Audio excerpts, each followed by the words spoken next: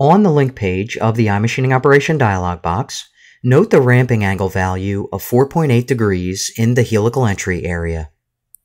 By default, the override checkbox is disabled and the technology wizard automatically calculates the helical cutting conditions per material hardness and aggressiveness of the machining level slider.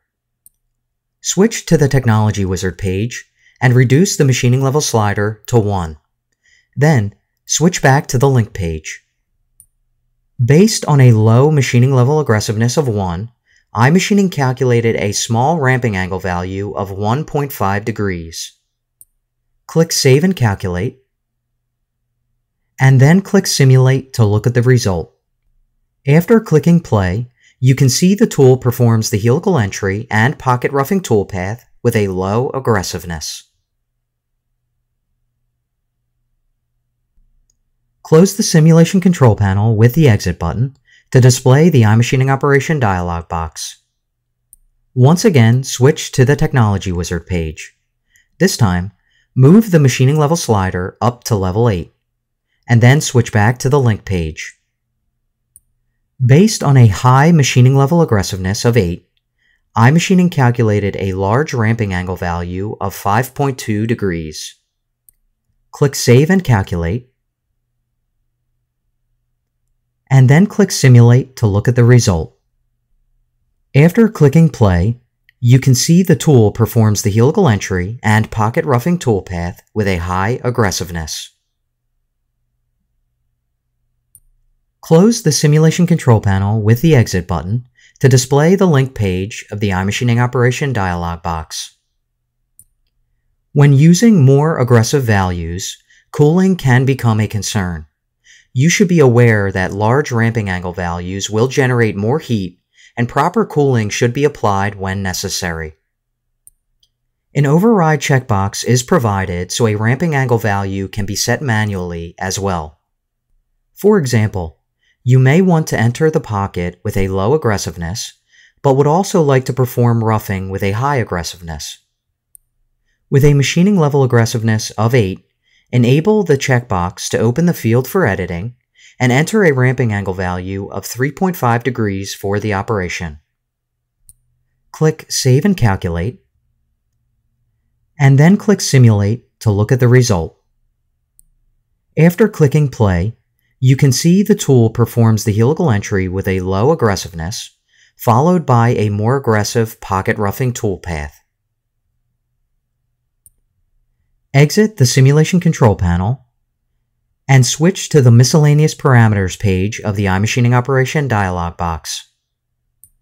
Prior to SolidCAM 2012, iMachining calculated helical cutting conditions based on the safest values.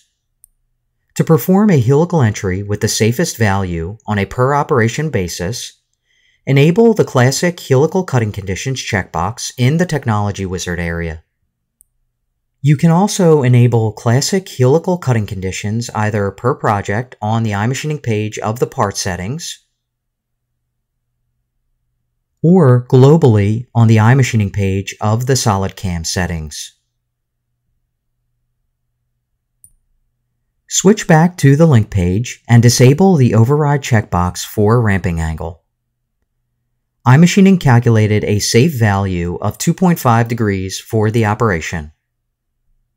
Switch to the Technology Wizard page and return the machining level slider to 6, which is the original position according to the machine default level.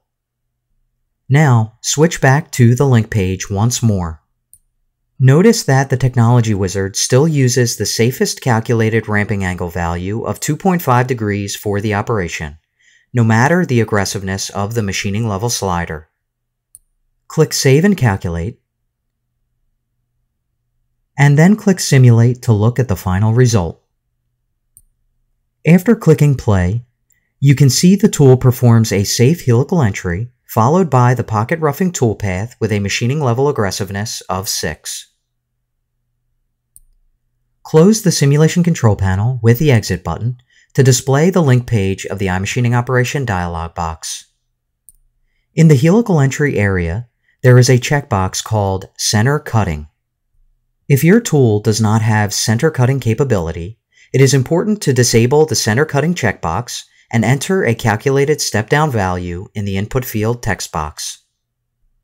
The tool will stop ramping and make a full 360-degree arc at the specified step-down to make the floor flat. The helical entry will continue this process until the total depth is achieved. Since it is more common to use a tool with center cutting capability, center cutting is enabled by default. At this stage, the rough machining of the main pocket is defined and helical entry was covered in detail.